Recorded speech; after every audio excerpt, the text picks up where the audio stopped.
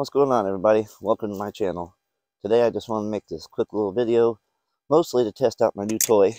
I finally got me a microphone. I made myself a deal when I started this channel that I wouldn't put any money into it until there was interest, and I set a goal of like 100 subscribers and then I would get one. Well, as of the making of this video, I have 106, and thank you all. So I want to test this thing out, and let's see how many of you get this reference. Near.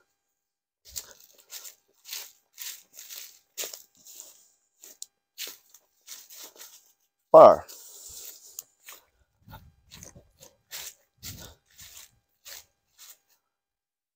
Near.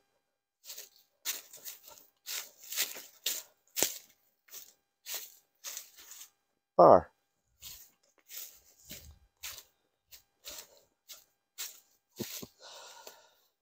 Alright, enough of the shenanigans. What I want to make this video about today is an underused tool, I think, and I call it the walking stick. No, not that kind. This kind. Now, I think that there actually is a difference between a walking stick and a trekking pole. If I had to guess, this is probably more of a trekking pole.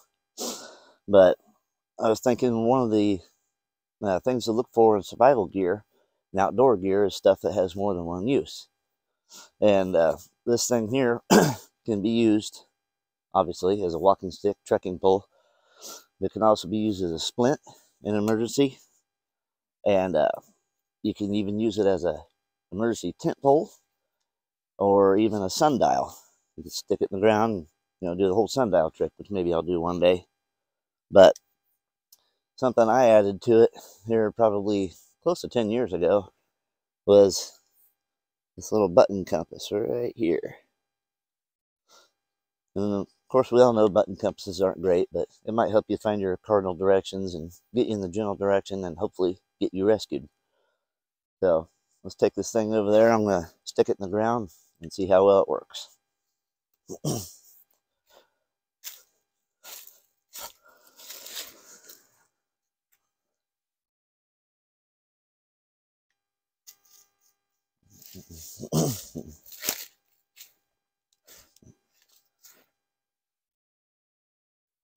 Okay, mix things up a little bit here, and it does have this nice little point on it. I've already had it in the ground, and it did come with a little safety cover for that. Anyway, they're stuck in the ground there. Gotta get the button level. One of the problems of button compasses. And there we go. That's pretty good. That'll get you where you're going. May not be pinpoint accuracy like real land nav, but it'll work.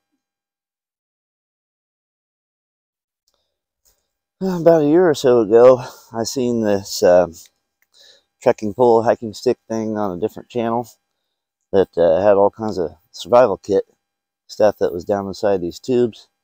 I don't really think that's an option to make this into one, because this is just a cheapo walking stick. I mean, made in China. I don't even know who makes this. Outdoor Products, it says. Pretty sure I got it at Walmart. But anyway, one of those walking sticks got all the cool stuff in it. I mean, that thing was outstanding. But I think it was like $300.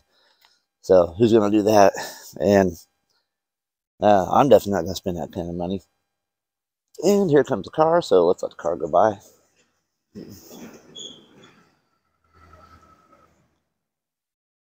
I should have taken my neighbor up on his offer, let me record back on his land. Maybe I wouldn't have all these interruptions.